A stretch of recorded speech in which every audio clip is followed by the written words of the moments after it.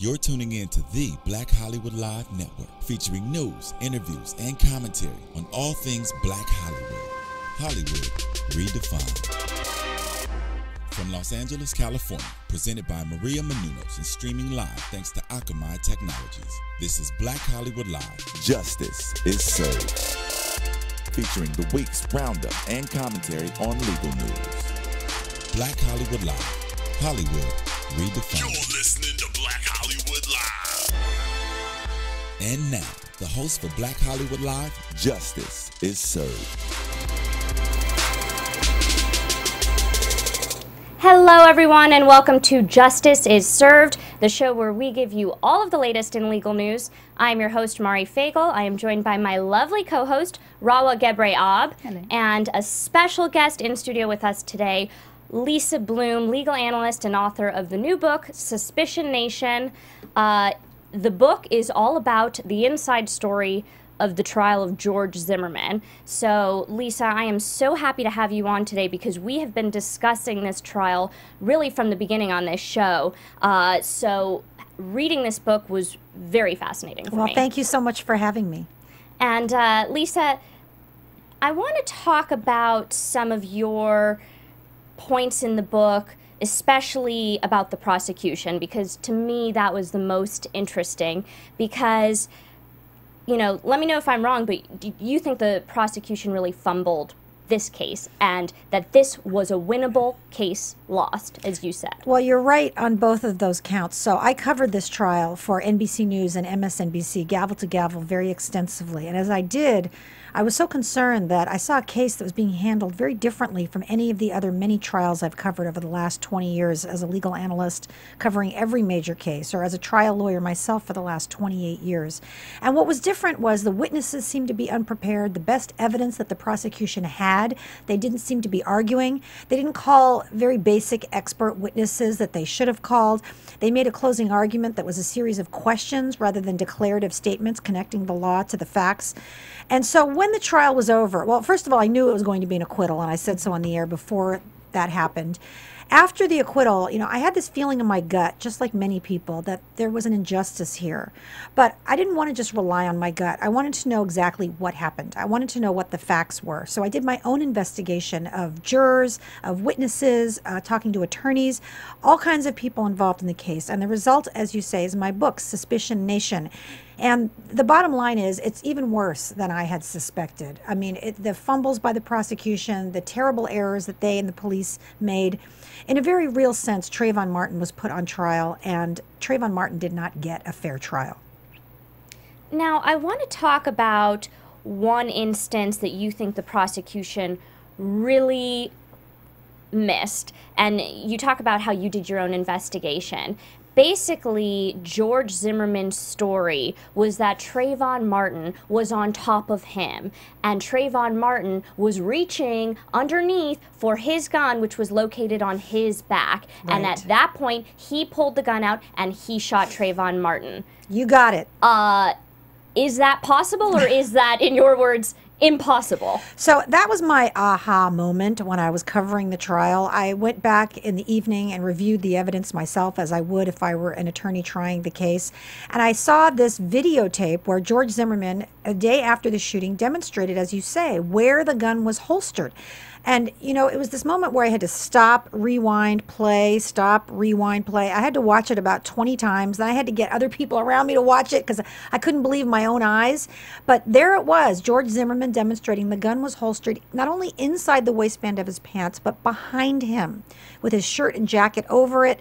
And he says that he was on his back and Trayvon Martin was on top of him. Well, unless Trayvon Martin had X-ray vision, there is no way he could have seen through the bulk of Zimmerman's body to a gun holstered behind him. And when you add to that, it was a very dark night. It was raining and there was grass on the ground. It just makes his story impossible. And I thought to myself, if the prosecution is missing that, what else are they missing in the case? And so, you know, I went to the crime scene in Sanford, Florida. I saw that where the incident happened was a substantial distance from the concrete, for example. Zimmerman also claimed that Trayvon Martin had banged his head on the concrete. The concrete was Trayvon Martin's deadly weapon. And indeed, it could be a deadly weapon if this incident happened near the concrete, which it didn't.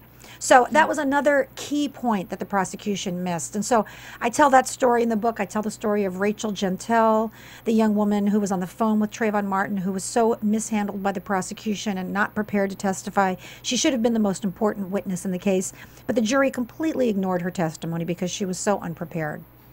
I'd like to touch on Rachael Ray because I found her to be such a compelling figure during the trial. I mean, there were so many different aspects to her testimony. I mean, at one point, I think some would have deemed her combative, and then at other times unsure and not being able to keep her story straight. I think what was clear to many was that she was still very emotionally distraught by the death of her friend, since she was the last person that knew him, that spoke with him, and before his passing, before Trayvon's passing. I'd be curious to know, I mean, what should the prosecution have done, and how should they have prepared her for, to present better? So, I was so pleased to be able to talk to Rachael and to tell her story in the book, most of which people just have no idea because it hasn't been told before.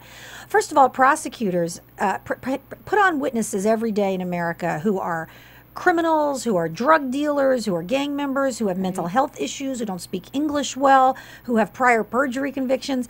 Rachael was none of those. She was simply a 19-year-old girl who was nervous about testifying in the highest profile case in America and who needed some preparation. And yeah, she had some emotion. This was her friend. This is the first person she had ever known who had died. And one of the things Rachael said that I quote in the book is, "I don't do death." This is a young woman who had no experience with this, and it was highly traumatic for her. So it'd be very simple. If this were me, if this were my witness, I'd take her into the courtroom one day when court's not in session, maybe on a Saturday. You put her up on the witness stand. You put the microphones in front of her, because most people are very uncomfortable talking in microphones if they're not practiced at it. You stand in the back of the courtroom and you say, "Okay, Rachael, I'm going to do some practice with you." Maybe she says, "I don't want to." "Rachael, I need you to do this for Trayvon. Can you do this for Trayvon?" "Oh, okay. Yes, I can." All right. Then you go over it with her. Now, we also know now that I reveal in the book, she had an underbite, which is a medical condition, correctable by surgery. It's nothing to do with credibility. That should have been pointed out to the jury, and they could practice with her to speak clearly. None of that happened. And so she testified very poorly, and many of the jurors said she had no credibility because she was a poor communicator. The good news is that Rachael now is a straight A student. She's headed off to college. I think she has a bright future ahead of her. She's gotten some help from tutors and from adults whose hearts went out to her. Yes. She's a bright young woman. She could have done very well. And I tell the story in the book of what she would have testified to if she had been prepared. One of the most important bits of that is that this was a very lighthearted conversation she was having on the phone with Trayvon Martin as he saw George Zimmerman. Yes, he was afraid of George Zimmerman, but then Zimmerman disappeared, and then they were joking around. This was not a homicidal maniac waiting to jump out and kill George Zimmerman, and that's the way he depicted Trayvon. Right. I want to ask you again about Rachael Ray, because everyone watching that testimony, and especially that cross-examination with Don West, had very strong feelings. Yes. Either they thought that she was being disrespectful, that she was being rude, or they thought that Don West was being too aggressive with her and that he was belittling her because of her race and because of her education level and who she was. And it was interesting to me because I did a piece on Huffington Post this summer, a debate about Rachael Ray, and I really said that Don West didn't treat her any differently than he would have treated any other witness on the stand who he wanted to contradict their story. He was a tough cross-examiner, and it didn't matter the color of her skin. Do you agree? I agree in part. In my book, I'm highly critical of the prosecution and the state of Florida because the defense did exactly what we would expect them to do. These were highly skilled defense attorneys. Of course, they're going to cross-examine every witness as much as possible. The prosecution is the one in this case that failed to do their job. So Don West, the defense attorney, did cross-examine her very extensively for about 5 hours, I think. The prosecution should have been on their feet on a number of occasions and objected to the repetitive questioning, the questioning going off onto tangents that were highly irrelevant. And this judge indicated that she would rein people in when they were going on and on or going off on tangents. She had done that many times. So why didn't they do that for Rachael Ray? That's a question that the prosecution has to answer. Questioning her about how a meeting was set up up, or just these really minor details that were not significant. That was to be entirely expected. Now, you raised the issue of race, and I think race was a very important factor in this case, also bungled by the prosecution. The defense was very comfortable with the issue of race, and they argued a very illogical point, but they argued it very comfortably, and that is they said that there had been burglars in the neighborhood who were African American. Trayvon Martin was African American. Therefore, it was fair for George Zimmerman to be concerned about him. Well, first of all, just as a matter of pure logic, that is completely false. That's what we call a false syllogism in logic. And I go through in the book of why that is, right? So that's like saying 95% of housekeepers are female. You are female. There, I'm going to assume you're a housekeeper, right? It's that same kind of faulty logic. But taking just the logic part out of it, it was also highly offensive. And the prosecution should have been on their feet every time that analogy was made to say, what does this have to do with Trayvon Martin? He was not a criminal. He had no criminal history. And to attribute the wrongs of a couple of African Americans, the burglars who had been in the neighborhood 6 months prior, to all African Americans is the very definition of racism. With Rachael Gentile in particular, she used a couple of words that were racially inflammatory, like cracka and like Nigga. Okay, that could have been explained. And she wanted to explain what the words meant when she and Trayvon used them in conversation. He had said that George Zimmerman was a creepy-ass cracka, right? And she said, no, but let me explain. And then the prosecution cut her off. That was unfortunate. She should have been allowed to explain that this is kind of teenage lingo, especially Nigga in reference to George Zimmerman is not a racial term. It's more equivalent to dude or guy or homie in the way that young people talk. The jurors were actually speaking out loud in the jury box when she said that. What did she say? Is that racist? What is that? And they were talking to Maddie, the only non-white juror in the case, whose story I also tell in the book. So that really needed to be explained. It could have been. I explained in the book how you have a witness explain something like that and minimize it, take the punch out of it. But the prosecution failed to do that. And so the defense jumped on that in Rachel's cross-examination. You're making this racial, aren't you? And Rachael Gentile was the only person in that courtroom who had the guts to say, yeah, this was racial. It was. Had she been prepared, I think she could have also explained, yeah, he was being followed because of his skin color, as so often happens to young African-American males. And you know what, Don West? You keep comparing him to a burglar. Why are you doing that? Why are you saying that he's a match to the burglars in the neighborhood? The only match is skin color. You're the one making it racial. She could have done that. She could have done that very effectively, but that was another opportunity that was missed in the case. I think one of the main themes here, obviously, is that the prosecution bungled the case. The prosecution bungled the case. And I want to kind of go back a little bit and discuss, the root and the origin of why you think and why you've explained in the book why the prosecution fumbled the case. It seems clear to you, to us, that they didn't really want to take the case in the first place. I mean, law enforcement I think took 44 days to investigate the case, decided that they wouldn't be able to bring charges or decided not to bring charges. They wouldn't be successful. Florida governor, under much public scrutiny, decided to appoint Special Prosecutor Angela Corey to review the case, and then she brought charges. And so already the case was kind of forced upon the prosecution. Can you discuss that a bit further and what you felt this meant for the prosecution and how it guided the entirety of their case? So you're absolutely right. This is not a case that they ever wanted to take to trial. They didn't even want to arrest George Zimmerman. And remember, when the police arrived, he's standing there literally with the smoking gun in hand, and Trayvon Martin is there deceased on the ground. So there was no question immediately who had shot and killed this unarmed teenager. So why did it take 45 days for an arrest to be made? That's what Trayvon's parents wanted to know, and they demanded an arrest. When it wasn't forthcoming, they galvanized the community through their attorneys, using the press very effectively, and I tell that story in the book too. Ultimately, an arrest was made. But the very sad thing is that, we the people got that arrest, but we couldn't get inside the attorney's offices and get them to prepare the case and get them to believe in the case and get them to believe that Trayvon Martin was truly the victim. So ultimately, they only did sort of a half-hearted job in the case. A lot of people who read my book, Suspicion Nation, believe that the prosecution intentionally threw the case, right? And that's a question I get a lot. Did they blow it or throw it, right? I leave that to my reader to decide after reading all the stories in the book and all the facts. I will say that Angela Corey, the lead prosecutor, right after the case was over, smiled for the cameras and said the system worked, which I don't know if either of you would say that right after you lose a case. It's a very strange thing to say. Only one of the 4 prosecutors said he was disappointed with the verdict. There are people behind the scenes who say they never believed in the case. But this leads me to the second half of my book, which are the root causes, because it's not just this case. As bad as this case was, there are so many others like it. Jordan Davis, Renisha McBride, Jonathan Farrell, Darius Simmons, unarmed young African Americans shot and killed by white shooters who are then exonerated or get only minimal sentences or accountability. So why does this keep happening? And I think one of the most important things that I learned in covering this case is how widespread racial profiling is, not only in the community and among the police, but inside the criminal justice system. Right.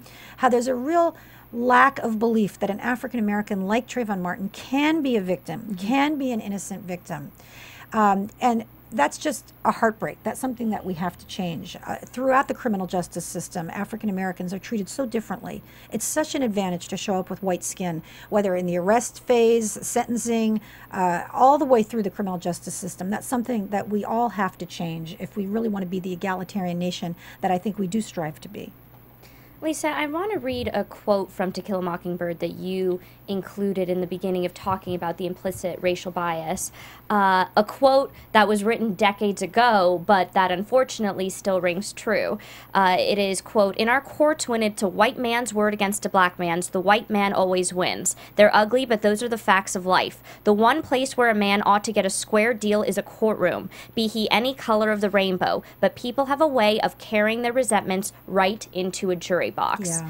So, Lisa, tell me about the racial makeup of the jury and how you think that had an impact on the George Zimmerman trial. Yes, and that quote was so powerful to me as well. And before I get to the jury, I mean, we know, for example, that African Americans are arrested and convicted of marijuana possession at 4 times the rate of whites, even though the groups use at about the same number. Our prisons are just filled with African Americans who have been racially profiled, whose communities are disproportionately policed. And in a culture of mass incarceration, I mean, this is just unacceptable. To go to the jury, we also know that African Americans are underrepresented on juries. Why? Because we have laws that prevent felons from serving on juries. So once certain communities, like African Americans, are disproportionately policed, arrested, convicted, and incarcerated, they're then prevented from serving on juries when they get out, even if it's, for example, for a marijuana possession conviction that's 20 years old. So it was no surprise to me that this jury was disproportionately white, because that's the case for most juries. And that was the case here. So there were 6 jurors, which is unusual. That's how Florida does it in most cases. They all happened to be women, and there were 5 white women, and then there was Maddie, who's Puerto Rican / African American. And I open the book with Maddie's story, which is, it's a really shocking story of a woman who had no experience with the legal system. She was a nurse's aide, mother of 6, and she tells a story of being demeaned and mocked and belittled by the 5 white women all the way through the case. They were all sequestered together in a hotel for 3.5 weeks. She was made fun of constantly. They teased her for the way she talks. She was the only one who had a sheriff's deputy stationed outside of her hotel room door. She had to wonder, is that because of my skin color, or is that because I'm stationed at the end of the hallway? She was not permitted to see her baby for a long weekend day that she requested, even though one of the white jurors got to see her dog for the entire day. So she just felt constantly that she was being treated differently, and she felt very alone and isolated. We know, by the way, from a lot of psychological studies about tokens, that if you're the only person of color in a group, how very emotionally draining that is. If you're the only woman, if you're the only gay person, it can be very, very difficult in a way that's often hard for the majority to understand. Mm-hmm. Some people say, why didn't Maddie just stand up for herself? If only it were that easy. Yeah. Exactly, if only it were that easy. And so I try to tell a more complex story of what she went through, so that we can have some compassion for her. Ultimately, I don't blame the jury. I blame the professionals, the prosecutors in the courtroom, for failing to do their job. 4 out of the 6 wanted to convict George Zimmerman, we know now, when they started deliberations. But those 4 didn't have the facts and the law to stand for what they felt in their hearts. And so ultimately, the strong voices for acquittal were able to persuade them of their side. I think if the prosecution had done just the average, C-level job, they would have gotten the conviction, because those 4 really believed that there was something wrong here. So what letter grade are you giving the prosecution in the George Zimmerman case? I give them an F. I really do. And I wouldn't have said that before I did the entire investigation. Because, for example, I've prepared some witnesses. They get up on the stand and they don't do what I said, right? Human beings are going to do what they're going to do. So I couldn't blame the prosecution until I had all of the information. But when I found out that they almost completely failed to prepare Rachael Gentile, or the medical examiner who was so important and who had scientific testimony he wanted to present but was not allowed to present by the prosecution. Even after the defense expert, Vincent DeMaio, did a very strong presentation, they could have called Dr. Bao on rebuttal to respond. They didn't. So, now that I know what the facts are, I'd have to give them an F. And sorry, one other point about the prosecution's missteps. You mentioned not preparing the witnesses. You mentioned, bungling the medical experts. The 911 calls prior to George Zimmerman, meeting with Trayvon Martin that night or interacting with Trayvon Martin that night could have played a key role in the case. There were several times where George Zimmerman called to report men of black color, in the neighborhood and to his suspicions. And those, if those had been played, you argue would have shown his own, inflated racial prejudice. So why weren't those played? Right. And that's something I talk about in the book as well, because that was pretty strong evidence of racial bias. And I remember when that evidence came in, I thought, aha, now they're going to argue it. But they never did. And I was just astounded. And again, when the trial was over, I went back and reviewed the entire trial. Did I miss something? Because they had this evidence. Did they argue it? At some point where maybe I looked away for a minute? No, they didn't. So what you're referring to is there were audio recordings of George Zimmerman's prior calls over the 6 months prior to this incident. And every call he made about a suspicious person in the neighborhood was about an African-American male. 100%. Now, I've been a civil rights lawyer for many, many years. You don't often get evidence that good. If you have it, you should argue it. And, by the way, we saw this again in the Jordan Davis case. Michael Dunn was the shooter, what's called the Loud Music murder trial. Same two prosecutors, same mistakes, and the outcome also not good. That was a hung jury in that case. They had explicitly racist letters written behind bars by Michael Dunn. He said, the more I get to know those people, referring to African Americans, the more prejudiced I am. He said, more people should shoot to kill young black males. We'd be a safer place. Okay, if you have letters like that, that is golden. Yeah. If you're the prosecution, you should be cramming that down his throat, pardon my language, during cross-examination. You should be trying to get it in with every possible witness that arguably this could be relevant to. And certainly in closing argument, you should be blowing it up. You should be going slowly, word by word, showing the jury the kind of mentality of this guy, because you're trying to prove a hostile intent. You're trying to prove ill will, hatred, or malice. You've got it in letters, and you don't argue it. That's the squeamishness about race that we saw in the Trayvon Martin case. The prosecution's just discomfort with the issue and refusal to go there, even when they had powerful evidence. But do you think some of that powerful evidence they couldn't show because George Zimmerman never took the stand? Was that an issue or a barrier for the prosecution? Well, first of all, the reason why he didn't take the stand was because of more mistakes made by the prosecution. They put in so many statements that he had given that he had now no reason to take the stand. Why would he? Why would any decent defense attorney put him on? Now the jury's heard everything he has to say without being subjected to cross-examination. That's perfect from the defense point of view. Mm-hmm. So the prosecution should never have put all of those statements in. Having said that, they did have the evidence in. They fought to get this evidence in of the prior calls, all of them about black males, but then they never argued it. So it was this very strange disconnect, and you had to ask yourself, what's going on? Well, we found out when the case was over because Angela Corey said, we did our job. We put all of the evidence out there, and America can decide whether George Zimmerman is guilty of murder or not. Well, I'm sorry, that's not actually your job as a prosecutor. You're not a documentary filmmaker. You're not a journalist. Your job isn't just to put it all out there and let people take a look. Your job is to connect the facts and the law and give the jury a roadmap to conviction and to argue zealously for your position that George Zimmerman is guilty of murder or manslaughter. That's what they failed to do. Well, to your point about not being a documentary filmmaker, I'd be curious to know your thoughts on the role that television played in this in this trial. And I think you touched on the opening statements of the prosecution and of the defense. I think Don West, he opened his and he was Zimmerman's attorney. He opened his statements with a knock knock joke. I think the joke was something to the extent of knock knock, who's there? George Zimmerman. Who? Like George Zimmerman? Who? Oh, hey, welcome. You're now on the jury. Right. And then silence. Right. And silence. Yes. Obviously didn't play very well, or maybe there was confusion. I don't know. And then the prosecution opened with very explosive statements from George Zimmerman, dropping F-bombs here and there. Do you think that this was something that was done for TV? Or did TV guide it? This is something that they would have opened opening statements with had televisions not been in the courtroom. That might be the case. I talk in the book about the jury's perspective on that. Because I think we television legal analysts, we all seized on that, right? The joke was so inappropriate, so insensitive, with Trayvon Martin's parents sitting just a few feet away, and then the prosecution beginning with the profanity that George Zimmerman had started out with. These effing punks, they always get away, and.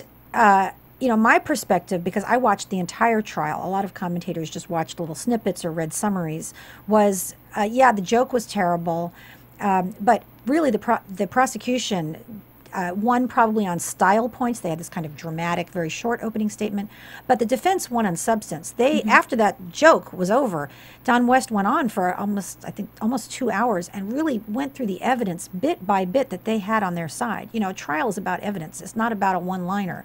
So we in the media, I think, seized on that. But inside the jury room, we know from Maddie, first of all, she didn't get the joke. She thought, what? I don't understand. She was trying to still figure out who George Zimmerman was. She didn't know who he was. She just moved from Chicago. She didn't watch the news. She was unfamiliar. She didn't know if he was one of the lawyers. She was unclear. The profanity really startled her. Here I am in the solemnity of the courtroom, and this guy is using this language. Why is he saying that?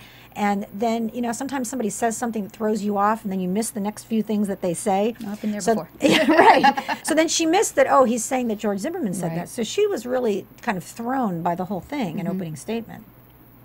I want to ask you about a very controversial topic ever since George Zimmerman was arrested, the stand your ground defense, and how that exactly played a role in the trial, because there was some confusion as to how it truly did impact the verdict, given that he didn't really use the defense of stand your ground, but some people say stand your ground as a law still impacted that verdict. Can you explain that? Yes, it is very confusing. So in the Zimmerman case, stand your ground was part of the case, and then it wasn't, and then it was. So let me explain that. So I think part of the reason why George Zimmerman was not arrested for 45 days is because of stand your ground. So the police said, we'd like to arrest him, but we can't, because stand your ground is a law in Florida that gives him so many rights, and he had the right to stand his ground and shoot in self-defense, and we don't really have any evidence to refute that.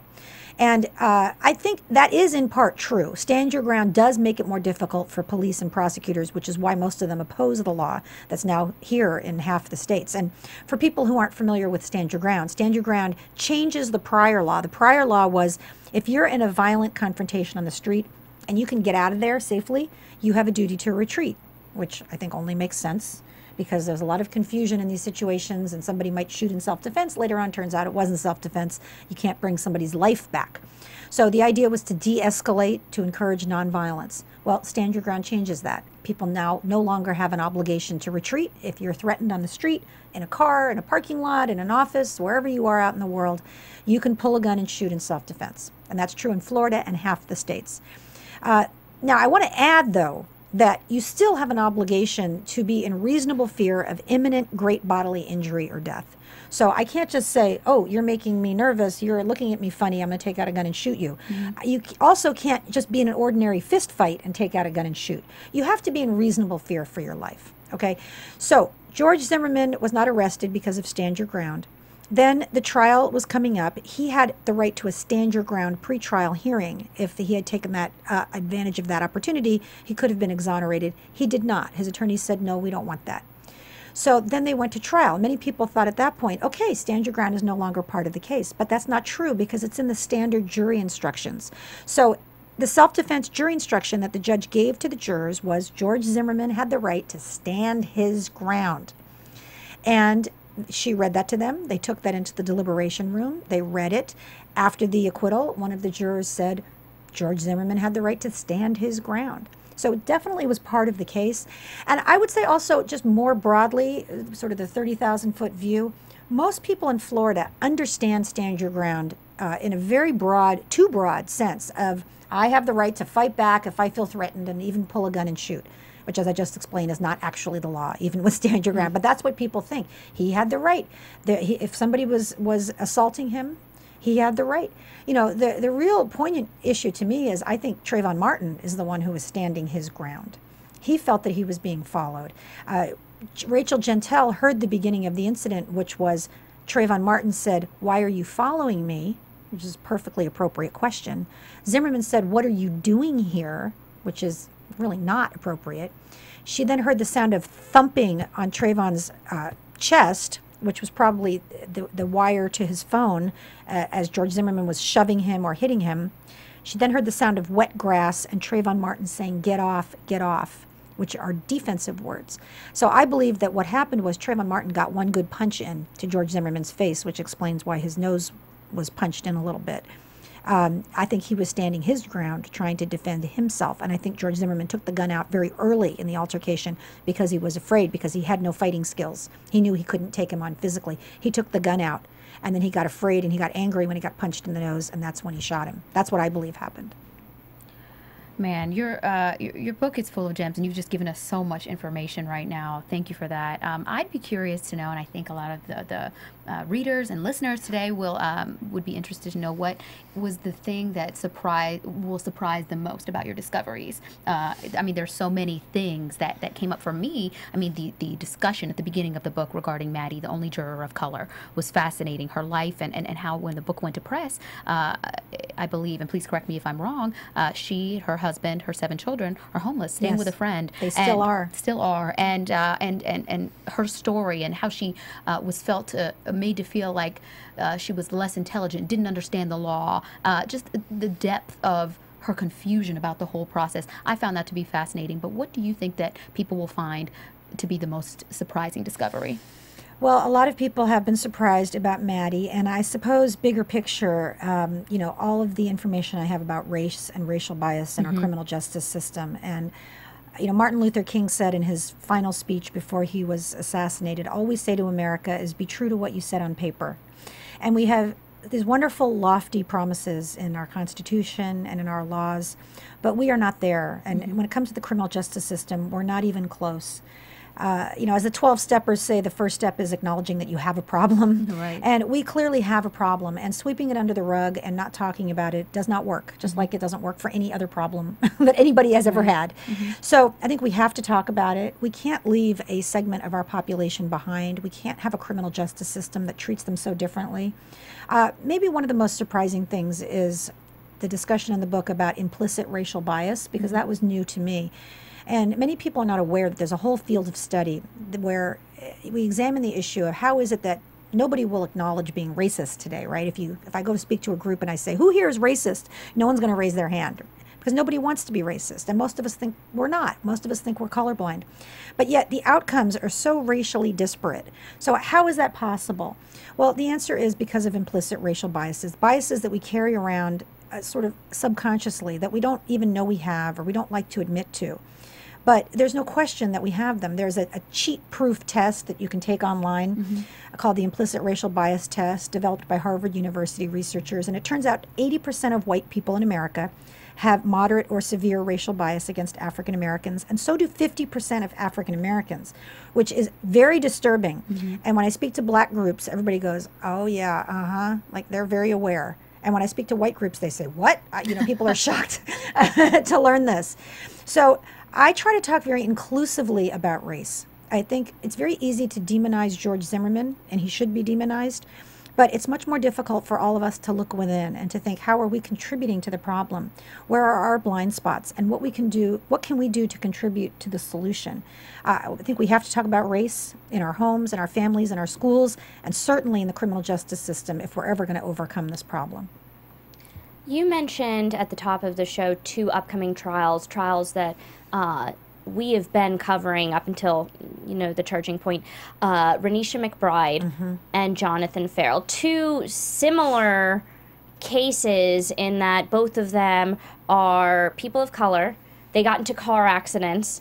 They went to, a nearby home for help. In one of them, the person in the home called 911, and the cop, Randall Carrick, shot Jonathan Ferrell. In the other one, Renisha McBride went to the door, and the person at the other end of the door shot her. So through a locked screen door. Yes. So God help me if I ever get into a car accident. It's sad. Really sad. Yeah. And the question I have is, you talk about the solutions. So what lessons can be learned from the George Zimmerman trial, and what should the prosecutors in these upcoming cases, the cases of Jonathan Ferrell and Renisha McBride, what should they do to get a different verdict than what we keep seeing over and over again with George Zimmerman, with Jordan Davis? What can we change? Well, one lesson is that they have to be comfortable talking about race. One of the things I learned in writing this book is how uncomfortable so many people of all different colors are talking about race. But we have to talk about it, especially when it's present. And look, these are murder trials. We could talk about blood and guts and gore and all kinds of very difficult, unpleasant things. We can talk about race. I try civil rights cases of race discrimination, sometimes to all white or mostly white juries, and I get a good outcome for my clients. Why? Because I'm comfortable talking about race. If you appeal to people's better natures, you can do it. I mean, this is really something that can be done. But I would also take a step back again and look at the bigger issue. I call the book Suspicion Nation because suspicions are what underlie the Jonathan Ferrell case, the Renisha McBride case, Trayvon Martin, so many of these cases. Why are we all so suspicious of our neighbors, and in particular, people of color? It's time to get past that. It's time to get past these stereotypes of the black male as criminal, which began in the slavery era and continued through Jim Crow to the present day. This is a tired, old, toxic lie in America, and we have to get past it. And I call the book Suspicion Nation because many people have said to me, oh, Florida is terrible. It's not just Florida, folks. This is a nationwide problem. Racial profiling was rampant in New York City, for example. 4 million black and brown young men have been racially profiled in the last decade there. It's only just now being stopped by Mayor de Blasio, who ran on a campaign against racial profiling. Very common here in Los Angeles. This is a nationwide problem. Those 2 cases that you talk about are, I think, North Carolina and Wisconsin. So we have to get past our suspicions and our fears. And by the way, even taking a step back from race, just to our fears of crime are so overblown. Crime is down to 1960s levels in America. Crime is way, way down.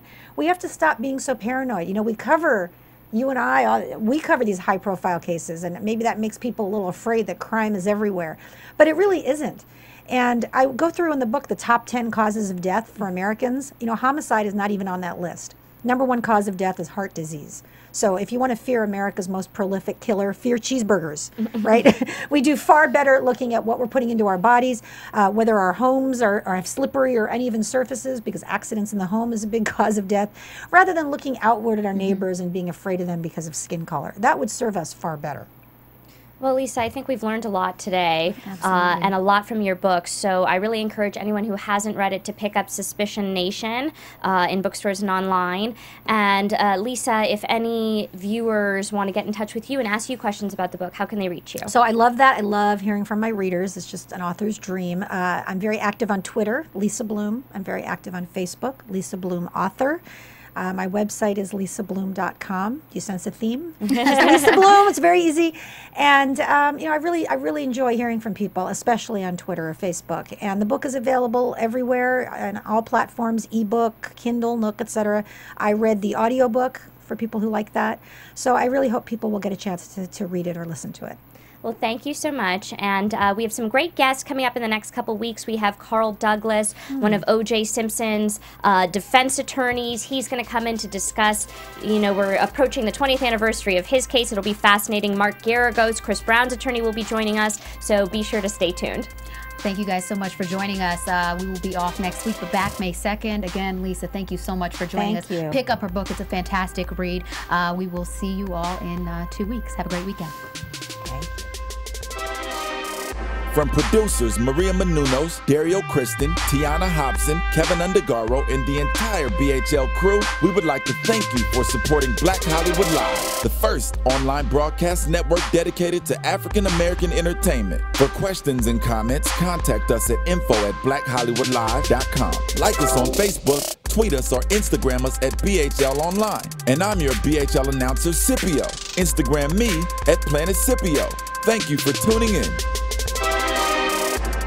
The views expressed here are those of the host only and do not necessarily reflect the views of BHL or its owners or principals.